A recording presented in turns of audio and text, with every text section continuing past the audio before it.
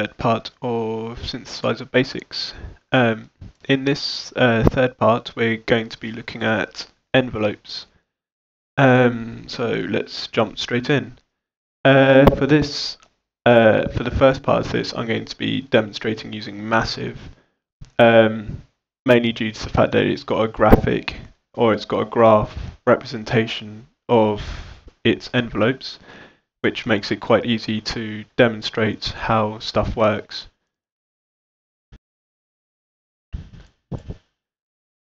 So this is basically what an envelope looks like. All envelopes have four main parts. They've got an attack, a decay, a sustain, or in Massive's case, it's called a level, and a release. The attack of a sound is basically the length of time it takes to get from absolutely no sound at all to the loudest point. For example, if it's got an attack of 0, it will just kick straight in as loud as it's going to get. If you turn it up, it's going to basically sort of fade in.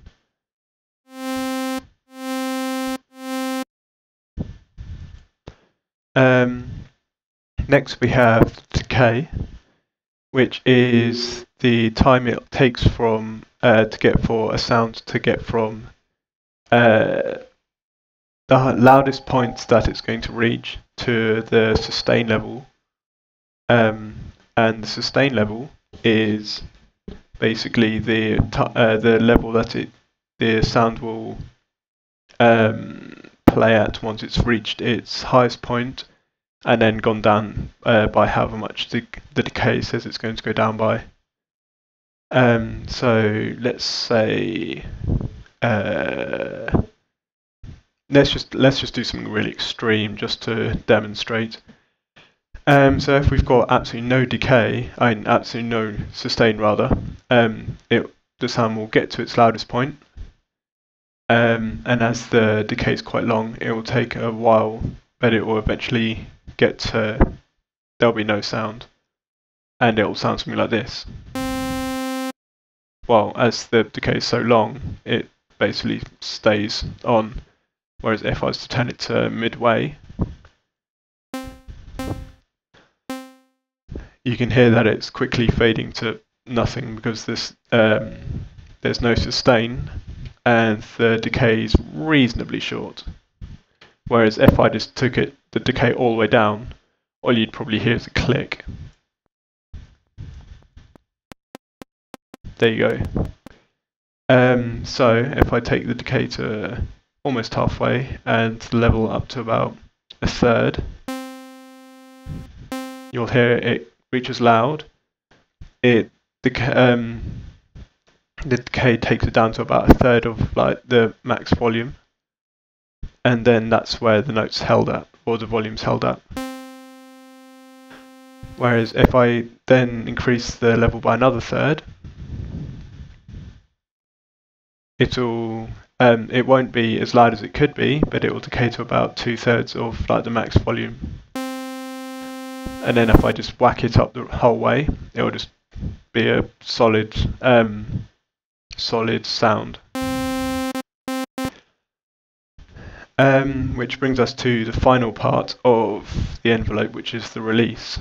The release is the time it takes for a sound to get to fade from to 0 once you've let go of your the key.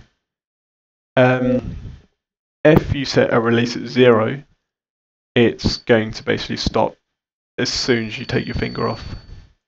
So to demonstrate,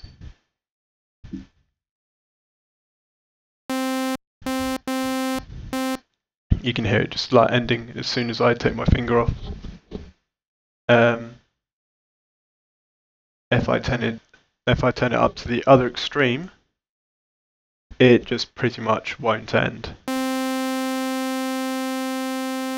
But you can see it fading out here.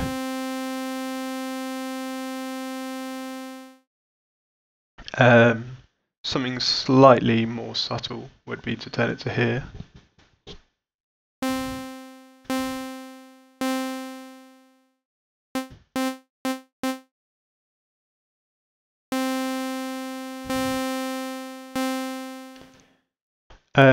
So that's how release works. Certain sounds that most people create, such as pads, plucks, and these sorts of sounds, normally have a generic envelope shape. For example, pads will normally have a reasonable sized attack, as they normally fade in.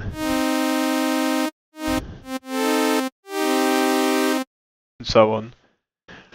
Whereas plucks are normally shaped like this.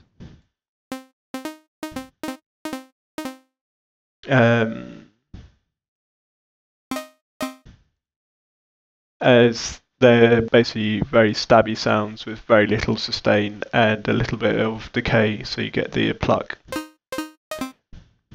And that's that for that sort of sound. So to show you where you can find envelopes on most synthesizers, that's obviously where you get it on the envelopes on Massive. It's probably worth noting that envelope 4 on Massive is assigned by default to the amp. So messing around with envelope 4 and you'll mess around with the amp, whereas if you mess around with envelope 3, it's not by default assigned to anything, so nothing will happen.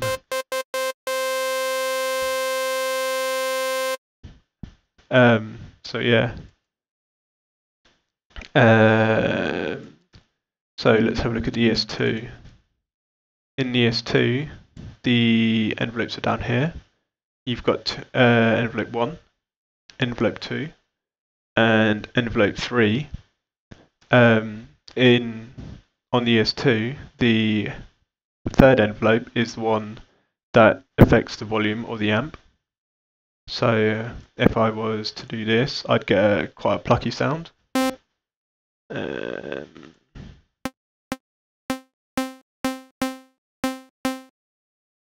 Or if I was to do this, I'd get obviously that long attack.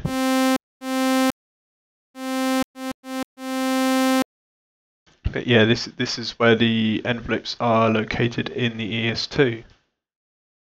On the ES1, your envelope's over here.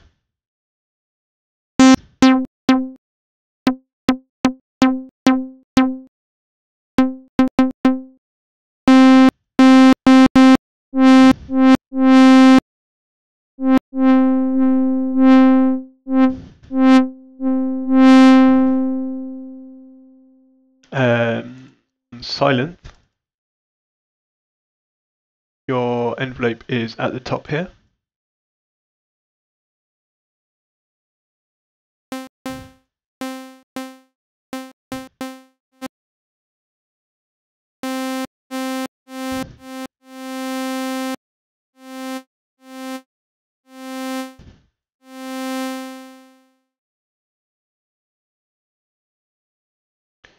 And in Zeta,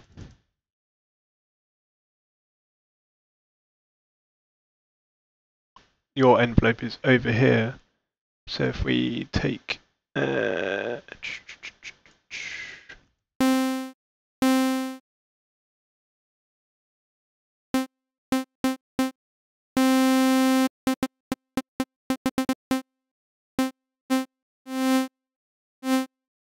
so yeah, here's the envelope for Zeta, and obviously it's on the AMP envelope.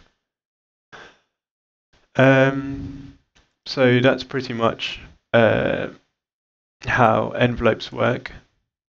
Like LFOs, you can assign envelopes to various things to modulate them. For example, you can modulate filters to create certain sounds, but I'll save that for another video.